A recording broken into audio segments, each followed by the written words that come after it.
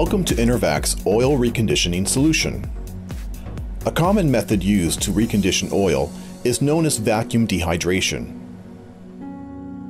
Let's take a look at the basic principle underlying this method. We'll examine a vacuum dehydrator unit that is used to recondition oil.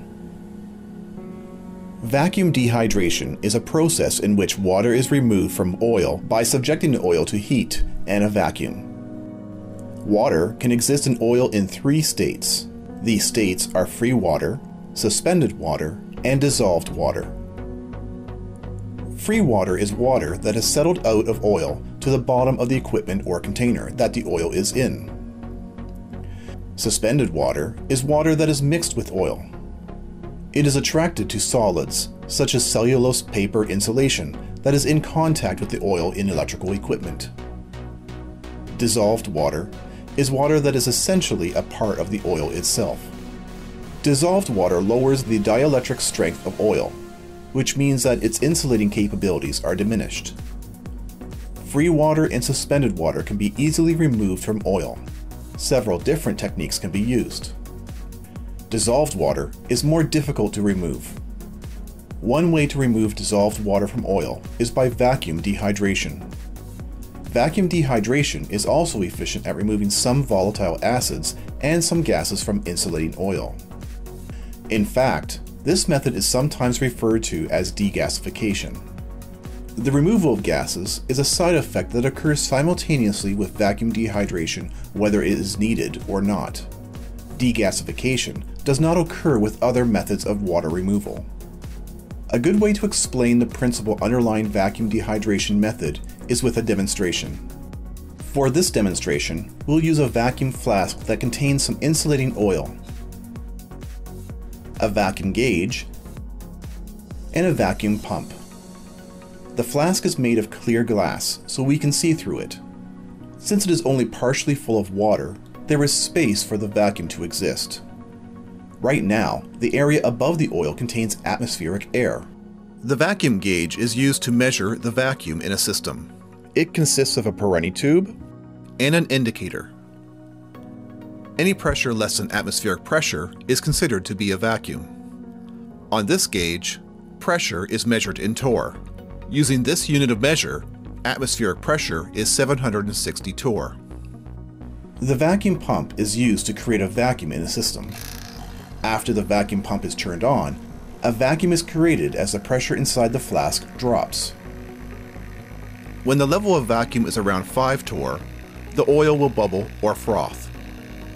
The bubbles are composed of dissolved water and dissolved gases that were in the oil.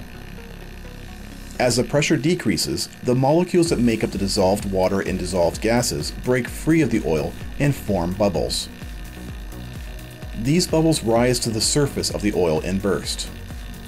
When the bubbles burst, the molecules go into the space above the oil and the vacuum system removes them from the flask. By the time the vacuum level inside the flask reaches 1 torr, most of the water and gases have been removed from the oil. The demonstration we just watched showed the basic principle of vacuum dehydration. However, actual equipment contains components that make vacuum dehydration more efficient. For example, this is a vacuum chamber in a typical vacuum dehydrator unit.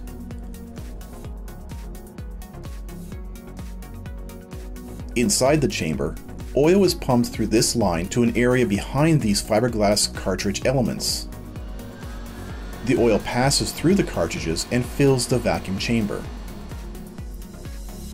As oil passes through each cartridge, it saturates the fiberglass that makes up the cartridge.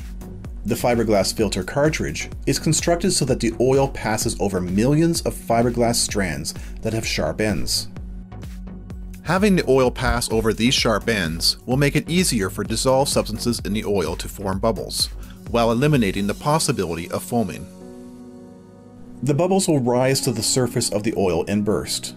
Then the molecules that made up the bubbles will get sucked out of the vacuum chamber by the vacuum. We can get a better idea of what happens by looking at an ordinary glass of soda. The surface of this glass seems smooth, but it actually has many microscopic scratches and surface irregularities. The dissolved carbon dioxide in the soda forms bubbles at those parts of the glass surface. The bubbles expand, rise to the top of the soda, and then burst. Notice that the bubbles form only on the sides and the bottom of the glass, not in the middle of the soda. Now, a sharp point at the end of a strand of fiberglass has the exact same effect on dissolved water or dissolved gas and oil that a scratch on the glass had on dissolved carbon dioxide in the soda.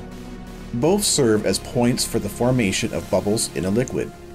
We can use this piece of fiberglass material from a filter cartridge element to illustrate this point in the context of vacuum dehydrating insulating oil.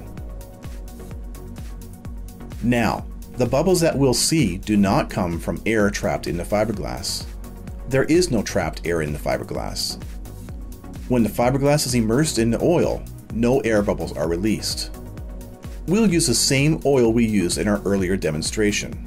Most of the dissolved water and dissolved gases have already been removed. When the vacuum pump is turned on, the level of vacuum will eventually reach 1 torr, the same level as before. Bubbles form around the fiberglass but not in the rest of the oil. The sharp points on the fiberglass provide for further dehydration and degasification of the oil.